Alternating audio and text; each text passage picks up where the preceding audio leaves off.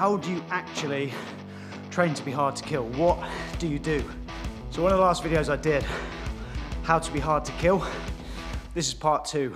Mike's going to take you through what I'm going to do today, and at the end he's going to give you the 3 essential principles you need if you want to build a robust and resilient body, regardless if you're going through an arduous course, selection, P company, the Marines, whether you just want it for daily life. Off the back of the hard to kill video that I did, part 1, hard to kill, I got a lot of questions asking what exactly was I doing to train to pass Special Forces selection. To be honest, at that time, I was just cuffing it together with the knowledge that I had. So I got in touch with Coach Chadwick, who runs the Red On Performance facility, to develop essentially functional, tactical fitness to build resilient bodies. So I've come up to Liverpool today to find out how that training has changed and what people can do to build a robust tactical chassis that I talked about in the hard to kill video. So I'm going to let Mike step in and tell you exactly what they do at this facility.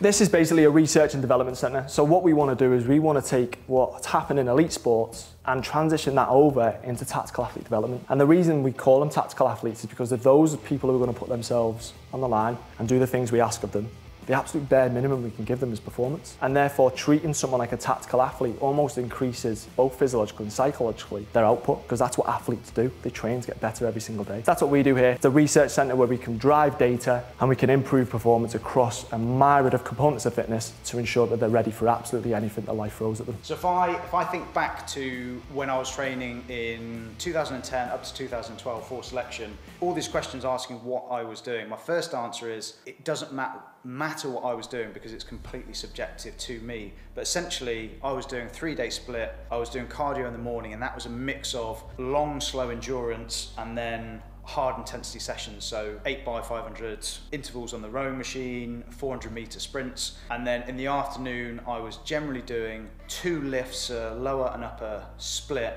5x5 lifting protocol, followed by some kind of metcon, so 10-20 minutes, kettlebells, burpees, whatever it was. And I was doing 3 on, 1 off, and then as I progressed closer to selection, I started to increase the specificity that was needed for the hills in terms of yomping, rucking, tabbing, however you want to, carrying heavy loads essentially over longer and longer periods. And my aim was to finish the hills phase of selection as strong and fit as possible to put me in the best position to get through the jungle phase. That was my aim of it. So that's what I was doing then, kind of based on just what I was piecing together of general physical preparedness. Yeah. So how has that developed and what are people doing now and what we're going to do today?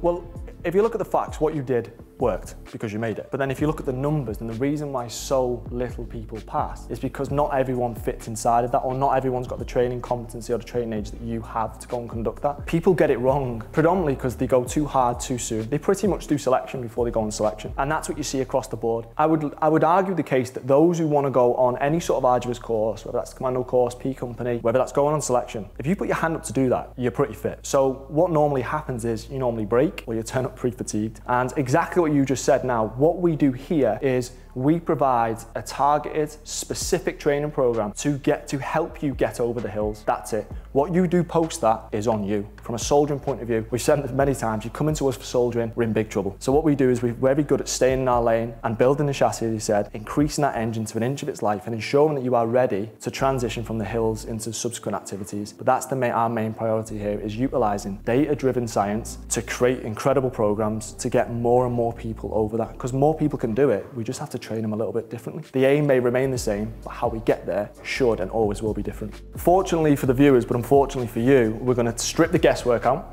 We've got a whole team behind us here at the Red On Performance Centre, from doctors to exercise rehabilitation instructors, accountability coaches and data analysis. We're going to utilise all the data that you show us now through testing first, and we're going to interpret that data and put it into actionable data that we can program from. Data is worthless if we cannot utilise it. So today what we're going to do is we're going to test you, and we're going to train from within those numbers and showcase how we first of all get the measurements and then how we then program from it in order to enhance your ability to go and pass whatever arduous course it is. Let's do it.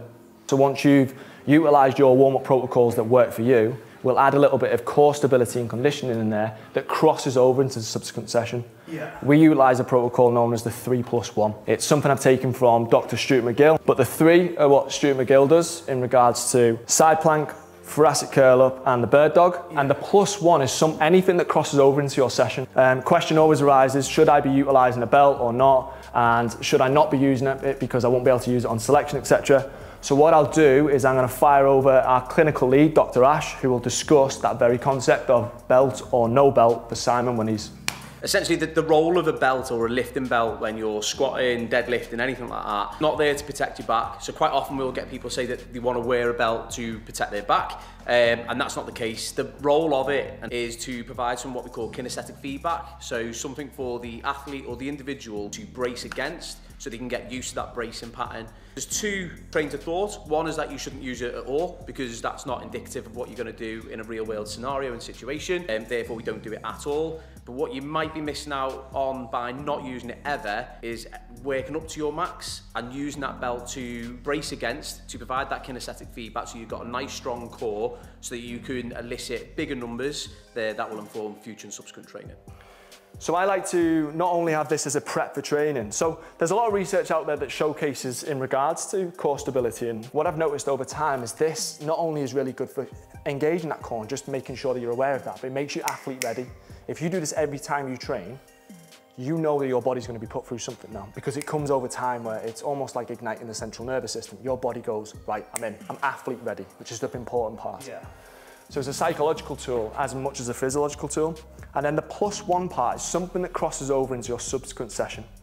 An example of that would be up on the bar, remaining active, okay? So we're not passive, we're nice and active, keeping those shoulder blades. And it's very simply just mirroring the squat movement. Up and holding, with the core again, doing all the work, and down. And all we're gonna do now is we're gonna slowly but surely move into movement. So now, rather than withstand those forces, we're gonna start creating a little bit of it. Nice and slow, everything's nice and slow. And all I want is 5 to 6 nice and slow reps, mate. All about that core again. So if you look at the movement now, hips, knees and ankles are flexing exactly the same as what you're gonna do in the subsequent session. Nice, mate. Okay, and what we do is we do 2 or 3 rounds of that. Yeah. And then what we do is we start then going into building up into that first rep. So the first rep of whatever's on your program, you want to be athlete ready by that point. It's rare, isn't it? Science rather than cuffing it. It's rare that we warm up though. I can't not warm up. Yeah. And like, if I don't have any stretching mobility nowadays, Yeah. I just pay Yeah. a price for it. But So my protocols pretty much for the majority of sessions are core stability, mobility, and then some sort of glute activation, shoulder pre-ab work, because the most common injuries that we can consider are weak shoulders, poor knees, and we can mitigate that through simple glute activation strategies, simple shoulder pre-ab strategies, and then ultimately moving into then moving into that first rep of that first session. And then once you finish that last rep, you're on the bar. You can have the most accurate prescription in the world. I can give you the right kick up the arse at the right time. I can give you a cuddle when you need it. But if your why isn't strong enough, as we go back to what you've always said in regards, you would do absolutely anything to be successful. If you don't turn up with that and apply effort to accurate prescription, then the numbers mean nothing. Yeah. What we've just done means absolutely nothing, because you will still fall at the first hurdle the moment something gets a little bit arduous, which it will. it's like I said in one of my last videos, you can be as robust as you want, but if you don't, it's 2 sides of the coin. You can be as robust as you want, but if you don't have the mindset to match, you're not going to pass. And likewise, you can have the strongest will in the world, but if your body just breaks and you haven't made it strong enough, again, you're not going to pass. Like, it has mind and body have to, you've got to train them together. Yeah, 100%. Happy. So now what we're going to do is going to move on to the bar, mate.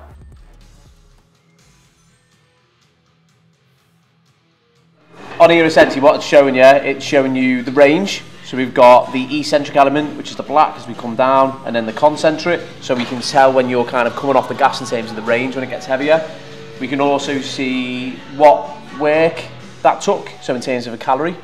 So that only took 1.5 calories for those 5 reps, which is miserable. But the number I'm kind of interested in throughout all of this is your velocity and meters per second. So when we get down to about 0.2, that's when we're kind of going towards 1RM territory. So you're at 0.5 at the moment, so you're way off. So even though it seems like quite a small change, it's not actually massive relative to what we're looking at here. And then we'll creep the weight up bit by bit, and then that weight, and I'll plot it once we've finished. I do like, well, I'm trying to not be too geeky, but I do like a regression model, so I reverse engineer what it is that you've looked at or lifted, and then it'll give me like a nice curve, hopefully. And at the top of that, then we'll have a power max as well off the back end of it, which is individual, like specific to you as an individual. Nice. So cool, there we go. So 30, back on. Oh, 5.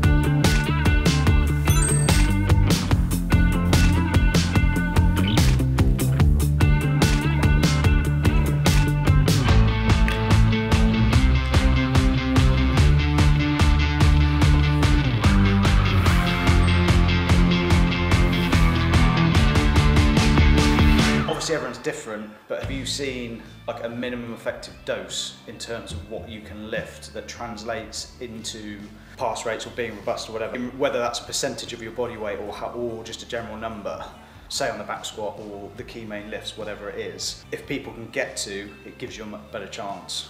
The NSCA used to say yes, and the NSCA used to say 1.5 times body weight squat, 5 reps in 5 seconds and 60% if you 1RM, but it wasn't really based on any real actual science. So no, but obviously the stronger you are, better. So strength, if you're not putting it at the expensive aerobic performance, the stronger you are, the better you're going to perform anyway. Because that then relates to kind of rate of force development, power output, how you keep, essentially when you're bounding forward or moving across the hills, that's just repetitive plyometrics, that's all it is. The more powerful you are, the better position you're going to be at. So basically just get jacked. Yeah, I get this question all the time, and our life would be so much easier if there was a parameter that we could just hit. We could just go, if you can hit a 150 back squat and you can deadlift 220 and you can run a 20-minute 5K and your 2 milers sub 60 minutes, you'll pass. Numbers aren't always the driving factor about success or not success. It goes back again to your why, your psychological side of life. But it's also we utilise numbers to build programs from. It's the program that's going to be the one that drives you. Your why and accurate prescription are going to be the one. We can't get that without these big numbers.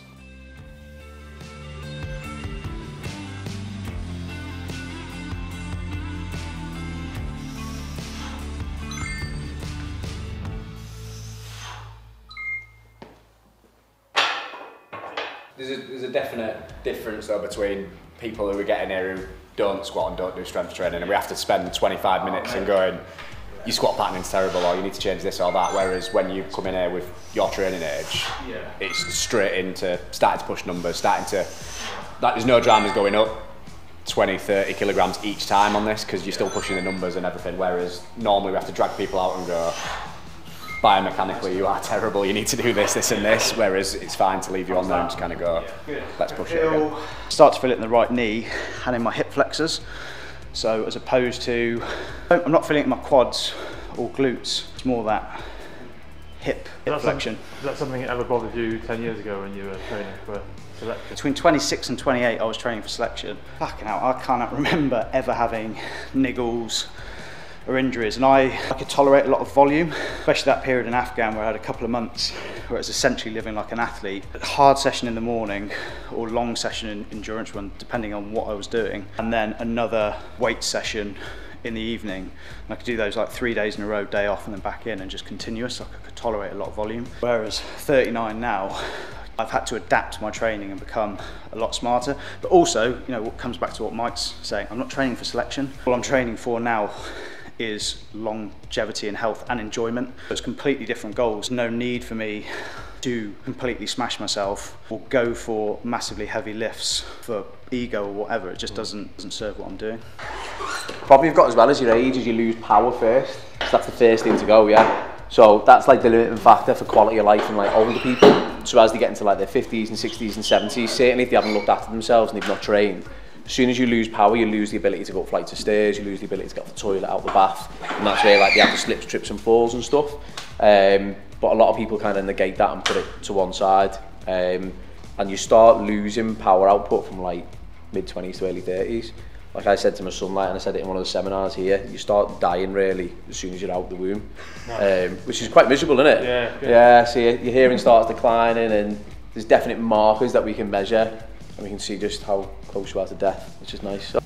Right, so 1:30. So 1:30 now, so we're probably getting, from your markers you presented to us before, we're probably getting quite close, aren't we? And from the markers that we can see.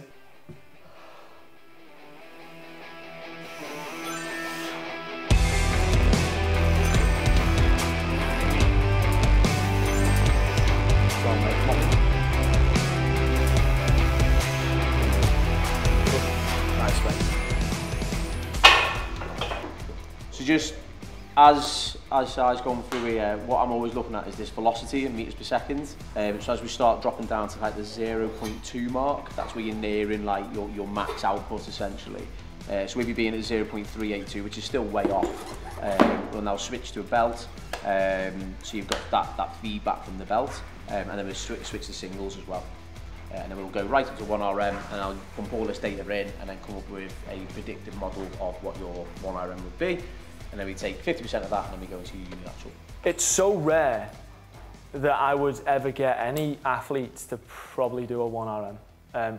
We get close to it, and that's where, so whenever so we're internally testing here, we say we're internally testing the facility. Externally, which majority of our people are doing, so whether that's online, wherever they are in the world, a 3RM or 5RM is absolutely perfect for us to then interpret into a 1RM, and we can get close enough with that. Yeah. We then, once we've got that number, we work in percentages, zones, perception, from within that to train. That's the important part. Thinking back when you went through selection, did you say that 160 was roughly where you was at back then? The only number I remember is the 220 deadlift, because I was in Afghan, I was in Kandahar, and I remember doing it in that gym. What I do remember doing is I was doing 5x5 on 140.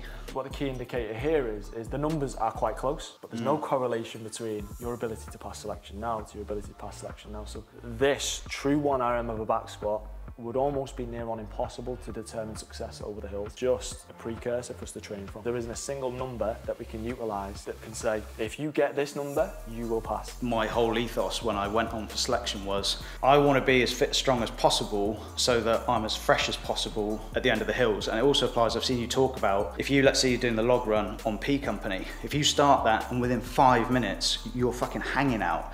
And then psychologically, you have to use every bit of mental strength to hang on, as opposed to you've only got 2 miles to go and then you start to really feel the pain. Well, you only need to hang on for 20 minutes, whatever it is.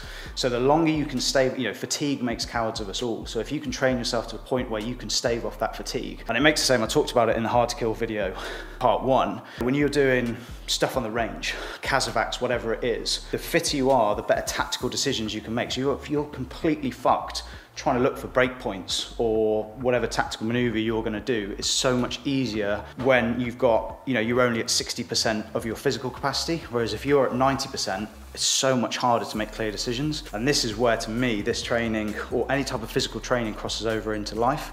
Like for offsetting stress, whatever it is, generally the fitter you are, the more resistant you are to illness. Like slips and trips, like you said, picking up injuries. There's no golden ticket, there's no complete answer, but you can give yourself the best chance possible. And to me, it's almost like you're creating an insurance policy. Like every time I'm training and stuff, it's right, I'm just adding into that insurance policy to hopefully give me the best chance of being at my best. 100%. We're now predicting that your 1RM for a back squat from a bilateral point of view is at 160. So then we can then split that down from a training protocol, and we can work in percentages from within that to adapt. So whether that's, if we wanted to improve hypertrophy, strength, power, speed, whatever, we can always work in percentages, perception zones. We want to build a unilateral strength, so your single leg stuff, because when you're on any of these arduous courses, you will spend 100% of your time on one leg. So let's train accordingly. Yeah, so all we'll do on here now then is we've worked up to through a 5 rep max and then done a couple of singles as well just to capture the data. It's all based on velocity, so it takes into account your body weight and it takes into account the load on the bar. Then as we move across into the analysis, what I can do then is run the analysis, and then based off so these are all individual papers. We've all done like different equations to come up with like a 1RM, predicted 1RM. Based off the last single, okay, you're looking at around 160. So this one out here is a bit of an anomaly that's thrown out to like 165. The average is this one here, which gives you a 1RM of about 158-ish. But we're gonna sit at the 160, so just at the top end of kind of where the prediction models are sit at. What we'll do then with that 160 is staying true to like the specificity or the specific nature of selection, getting through the hills, so on and so forth. We're then going to switch to being unilateral. Okay, so it goes again to some of the elements that I spoke to before, so about neural inhibition and kind of interference and mechanical issues. So we're going to switch to one leg for specificity and for those problems. So it's nice and easy. We'll put it in half, 160, so 80 kilo. So it'll be 80 kilo single leg squats. Okay, we're going to aim for 6 sets of 6, but we still want to develop power. Okay, so what I've also put in here, those little dings and bells going off, and you heard the bad one quite early on. I'm looking for no more than a 10% drop off in your power output. Okay, so all of this now you're being forced to move quickly on one leg. Okay, so 6 sets of 6, that's each leg, so it's 12 sets of 6 essentially. If we find, because we've gone in at the top end, that we are fatiguing, we can drop the reps down, okay, or reduce the amount of sets, but all in the interest of still evoking that maximum power output, so getting the most from the session as possible.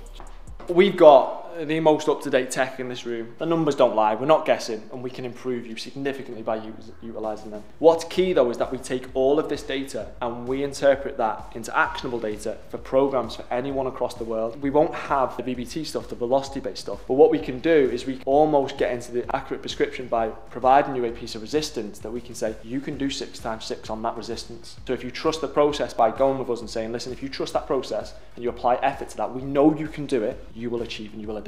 The lower the training age you start with, the bigger the adaptations really. And as I said before, is those when we work with more elite end, we're looking at like 0.5% gains over a significant amount of time. We celebrate that significantly. When you provide specific, targeted, individualized training to normal guys like me and you, big things happen really quickly. Yeah, so the reason behind kind of a vertical jump test, there's loads of different ways to do it. So this one's the counter movement jump that we're using today. So that's to look at kind of your reactive strength. And we take your body weight, okay, and your vertical jump height, come up with a little bit of a calculation that gives us a power output in watts. There's different calculations used, but we use one from Harman, and it's 1,000 watts as the cut-off, whereby if you're below that threshold, there's a predisposition to injury, potentially. But if you're above it, then that's kind of limited your chances of injury. So we use that as a little bit of a threshold and a cut-off. Good thing about kind of a lot of the jump tests, and whilst we've got like lab research grade stuff in here, you can also do it remotely as well. If you've got like the technology and the know-how and you know what you're doing, like people can send videos across. We can analyse the videos using like kinematic software. Hands on hips. Power, power. Yeah. That's classic athlete that. He gave you a number and straight away you're like, am I above that 1,000 or not? Whenever we're focusing on someone passing an arduous course, the most primary concern we have is what we just mentioned. We have to stay the course. So we have to build a foundation of strength, as what we showcased in the start, by testing first and foremost and working within numbers based upon that. If we build the foundation, we can throw whatever we want to throw on you, Jeff, as you're not going to get injured. You may not be up to scratch right now, but that's not what we're looking at. We're looking at that you're going to stay the course. Once we can do that, we then look at manipulating variables by you going into unilateral stuff and working on now what it takes to pass the course. We're going to spend 100% of our time in one leg, so let's train accordingly. Then there's going to come a time when we not only want to stay and pass, we want to win, because we need as much energy in the bank for what happens post the hills or post peak on the Orlando course, etc. That's where we need enough in the tank to go next. We also know that no plan survives first contact. Loads of stuff's going to get thrown upon us, and we need to call upon any component of fitness at any given time. And we haven't got the ability to have these lovely rest periods that we're getting now. We have to have the ability to go again. That's what's known as repeated sprintability or repeated bout ability, and also then have what's known as fought under fatigue. Not only are we repeating the process time and time again, got to think in the moment as well, which is really key for where you want to go. We've just done now, we've tested strength, We've worked within strength protocols. We've then tested power. So we've almost gone through the spectrum of what we utilise putting anyone on an arduous course. We've learned how to stay the course. We've learned how to pass it. And now we want to win. And now we need to be able to call upon any component of fitness at any given time. Data is worthless without execution. Words are worthless without execution. So no matter how much I scream at you, it's on you. You can only do this. Let's go.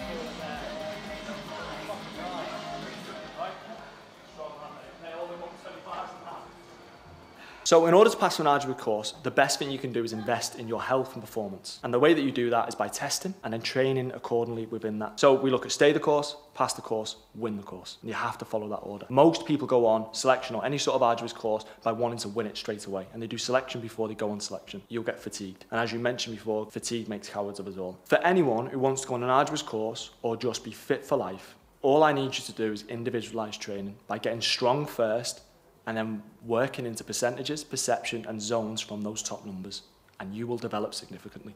And if you don't have the ability or the knowledge to do that, then invest in yourself and go and get a coach.